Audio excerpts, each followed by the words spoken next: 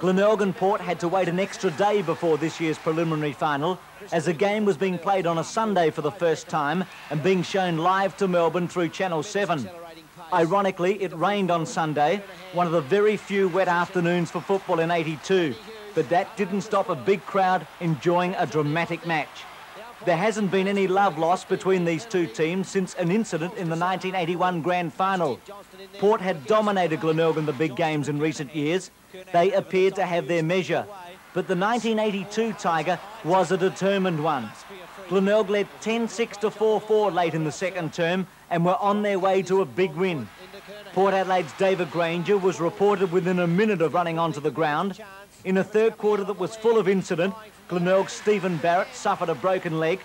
David Granger gave away a number of free kicks, but Port clawed their way back. In a dramatic finish, Glenelg finally overcame their nemesis, winning by a point. Barrett. Even now, tackled and not in possession, just knocking the ball down in front of him. Phillips and Weston, Carey didn't hold it for long. Picked up some important kicks around that centre. Knocked off by Kernahan. Weston can't get a good bounce. He's got some skills though, and that is skill.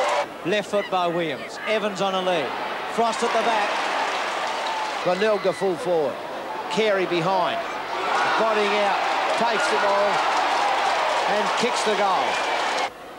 In the scramble as Eckerman knocks it out. Sewer showing a burst of pace. Long and strong to the goal square.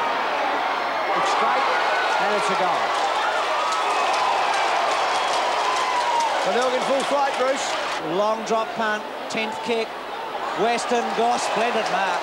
Granger underneath it, thumped it on cleverly. Here's a chance for Johnston. Great tackle by Frost, holding the ball. Maynard, Belton at the back. Belton kept his balance. Corns are still with him. Huppert's with a chance. That's a magnificent goal, Bruce. Oh, what a great goal. High in the air towards Evans. It's a magnificent kick. Evans from behind. Off hands. Scouting on there. Belton for a goal. Port Adelaide 7-4. Glenelg 10-7. And Huppert's read it well, then threw it almost to Granger. Granger broke McFarlane's tackle, then put up the elbow and collected Maynard. And Maynard will take a free kick. Greg Phillips to half forward. Corns in position. Granger. Just Des Foster didn't see it. Granger just with a beautiful round arm left. It's laid out of play. Corns can't believe that Des Foster didn't see it. Bradley. Port Adelaide now to full forward.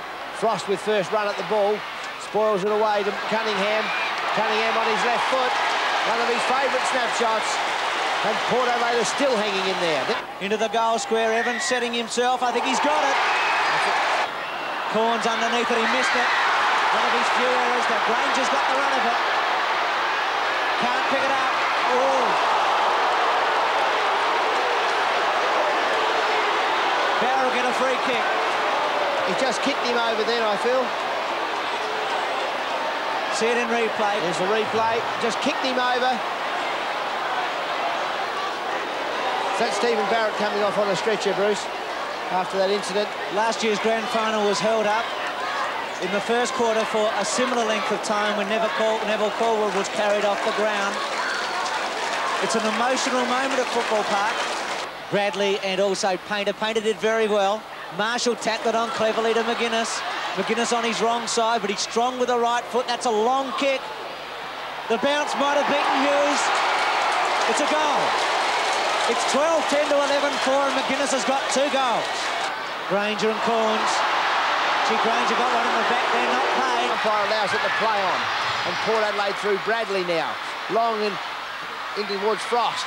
Granger pushes Frost down the road, then picks the ball up and kicks it high into the air. McFarlane from behind. And Harris marks the ball. Johnston marks the ball and converts. 1 point the difference. Into the outer side of the ground. Holst with an opportunity. He's pushed in the back and the umpire doesn't play a free. Back towards Hupperts. He's in everything. Huppert short. Belton. Belton gives it across to Ebert. McInerney tackles him. Well done, Peter McInerney. And painted a half forward. Weston underneath it with Phillips. Carey with the Bay score here. They'll win it Carey thumps it to the boundary line, and it'll be a ball in. So the two sides that have already had the draw in the competition this year are a point the difference. It's 14-5 to 13-12. 29 and a half minutes gone. Is at the end of 3 premierships in a row for John Cahill and Port Adelaide. Phillips over the top. Cunningham. Weston. Still with it is Weston. And the siren is sounded. And the Bays are in the grand final. They've won by a point.